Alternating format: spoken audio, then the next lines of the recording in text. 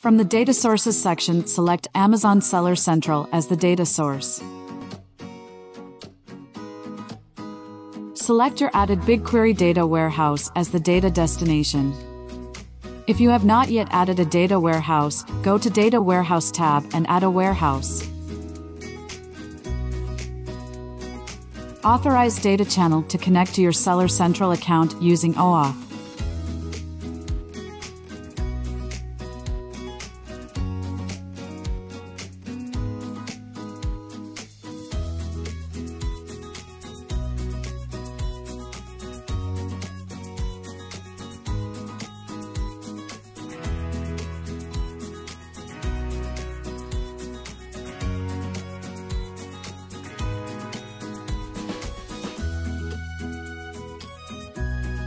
Click on Add Data Pipeline to start adding data pipelines to your account.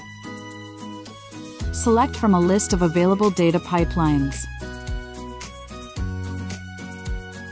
Configure as per your needs. Run and preview your data in DataChannel itself.